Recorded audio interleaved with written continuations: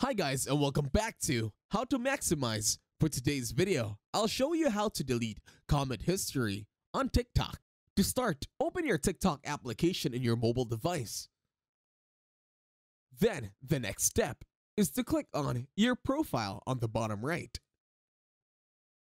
On your profile, tap on the three horizontal lines and then go to Settings and Privacy. And then in here, click on Comment and Watch History.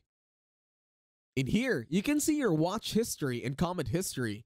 For now, let's open your comment history. And then in here, you can see your comment history all throughout TikTok. Now to delete it, all you have to do is to tap on one comment. And then you will now be redirected to that comment on a post in TikTok. Now long press and then click on delete. Do this for every other comment you want to delete. And that's it. Thank you very much for watching. Please leave a like, share, and subscribe to the channel.